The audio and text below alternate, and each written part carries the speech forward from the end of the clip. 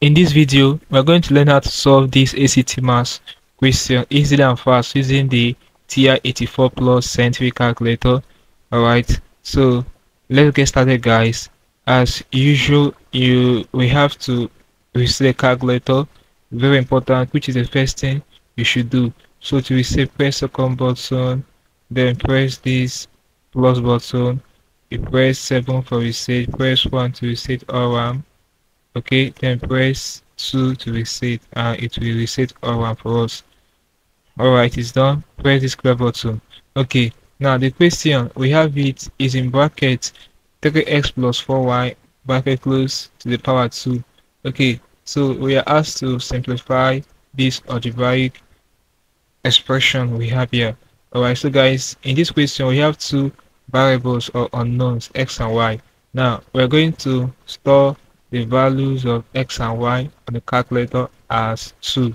Okay, you are free to use other values aside 2, but I highly recommend 2, guys. So let's store our x to be 2. To do that, we press the value 2.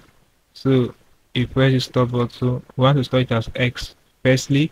So x is this button. You then press enter, and it will indicate that the value x has been stored as 2. So let's move this.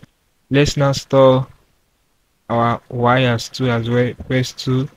Okay, press store. To bring out y, press alpha, this button, y is on top of it.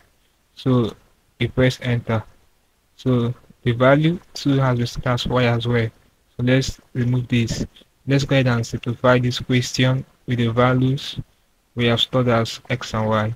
So is in bracket we have 3x, press button for x to come out, okay, plus 4y, bring out y, press alpha and this button, okay, close the bracket to the power, okay, 2.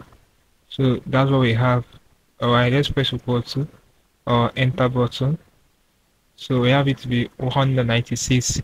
So right now we're going to simplify the options. Anyone that gives us 196 will be the answer to this question. It's as simple as this.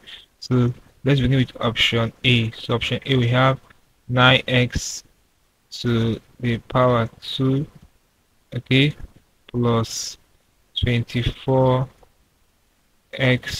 y, alpha and this for y to come out, okay, plus 16 y alpha and this button for y to come out, okay, square. So that's it, guys. Let's press enter and see if we're going to get 196 exactly. So the correct option is what? Option A.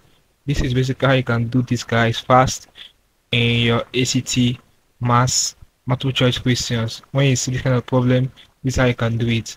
I hope you learned something interesting from this video. If you are new to my channel, ensure that you are subscribed to this channel for more of my videos. Also like, share, and comment on this video.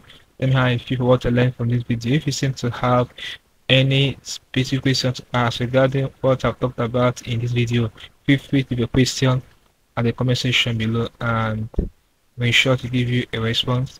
That's it for this video, guys. Thanks for watching. Alright, so don't forget to reset the calculator once you're done. Just press the come button, press plus, okay, press 7, reset, press 1 to reset all, press 2, it will reset all for us. Okay, so we are good to go.